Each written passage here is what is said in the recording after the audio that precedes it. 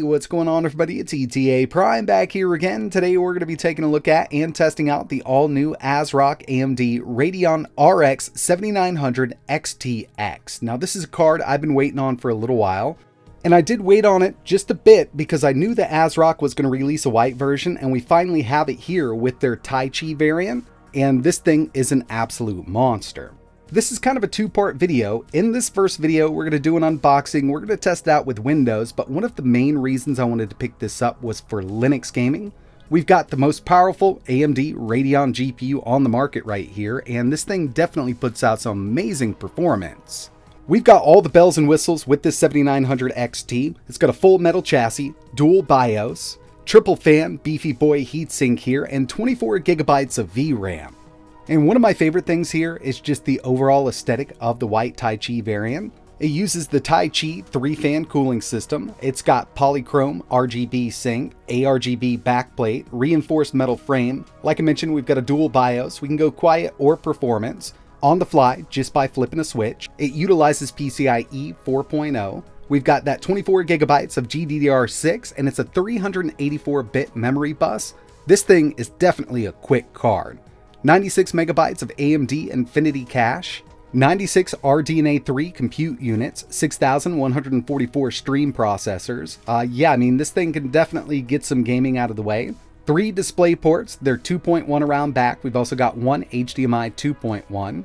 And to power this bad boy, you will need 3 8-pin power connectors. They recommend at least a 1000 watt power supply for this unit. And luckily, AMD hasn't swapped over to a proprietary power connector just yet. Not sure if they will in the future, but this does make it really easy to use your power supply that you already have, given that it does support enough wattage.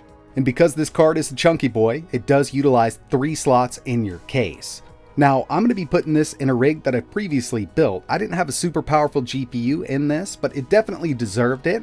And as you can see, once I slam that card in here, I mean, it definitely goes very well. That white on black looks really good in my opinion. And for the CPU, I actually have the 13th Gen i5 13600K, and that's placed inside of an ASRock Z790 Taichi Carrera motherboard, actually one of my favorites right now. It works out really well for anything that I've thrown at it. I've got 64 gigabytes of Kingston Fury DDR5 running at 6800 MHz and a 2 terabyte PCIe 4.0 SSD. Like I mentioned, we're going to be running Windows in this, so I've got Windows 11 Pro installed. I want to run some benchmarks and test out some gaming on this GPU.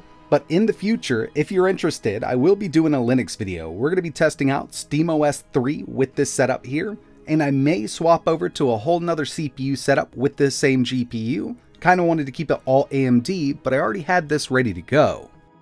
So with all that out of the way, let's go ahead and jump into some gaming, then we'll take a look at some benchmarks, and definitely test out some more games, because that's what this thing's all about.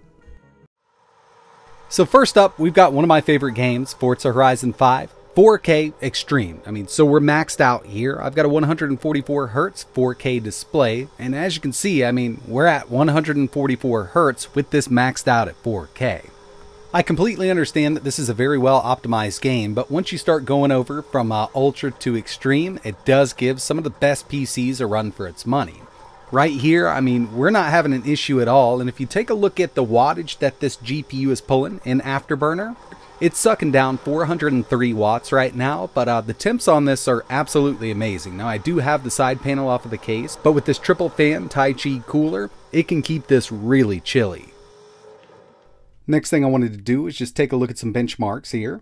First up, we've got 3D Mark Firestrike, 47,531. Time Spy gives us a very impressive 27,321. And the last one I ran here was the 3D Mark DirectX Ray Tracing Feature Test, 52.77 FPS. So in synthetics, I mean, this thing is knocking it out of the park, but we've got some more games to test here. And the next one on the list is Call of Duty Modern Warfare 2. I personally like using the built-in benchmark, just goes through everything that you can basically go through in the game. We're at ultra settings, 4K, no FSR. We didn't need any kind of scaling here. And by the end, we had an average of 121 FPS and a low of 60. I think we could do a little better here with a bit of overclocking on this 7900 XTX. Ever since God of War was released for PC, we know that it does take a pretty powerful GPU to get this to run at 4K Ultra, but with this, we're getting an average of 114 FPS, 4K Ultra, no FSR at all. This is some great performance, and paired up with this i5 13600K, I think it's doing a really great job.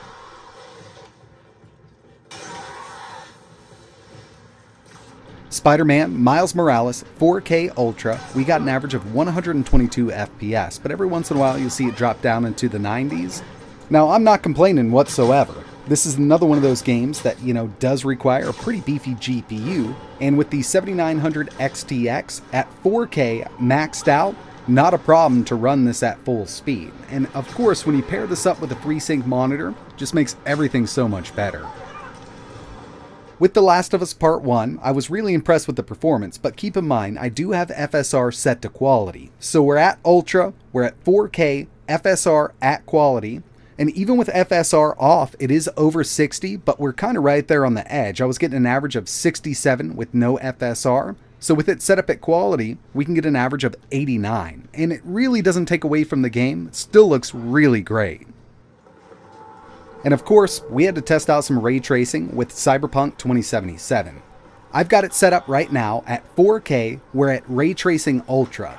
And as you can see from Afterburner up in the top left-hand corner, we're right under 60. I mean, this is maxing out the 7900 XTX.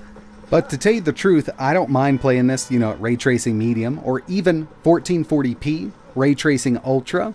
When I play this game on my main rig, which does have a more powerful GPU, I don't even turn ray tracing on. I just go to Ultra. It's not kind of my thing. I mean, it does look great, but I could definitely live without it. But some people love ray tracing, so let's see what it does at Ray Tracing Medium. And now we're over that 60 mark. Not by much, but I mean, we're right there on the edge. And since it sets FSR to auto, I think it's kind of adjusting it so we don't go under 60 with this. It looks amazing. VSync turned on would kind of be the way to go. But as we know, they did go crazy with ray tracing in Cyberpunk 2077. So we've got an even higher setting than Ultra. And that's going to be the overdrive setting. Overdrive ray tracing really does work this whole system. We're at an average of 20 FPS in overdrive mode with Cyberpunk 2077 at 4K.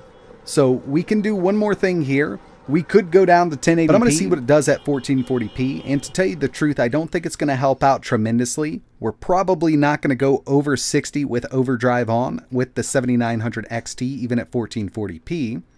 And that's just based on what we saw with 4K. Yeah, so we're getting an average of around 32 FPS, 1440p, ray tracing overdrive with Cyberpunk 2077.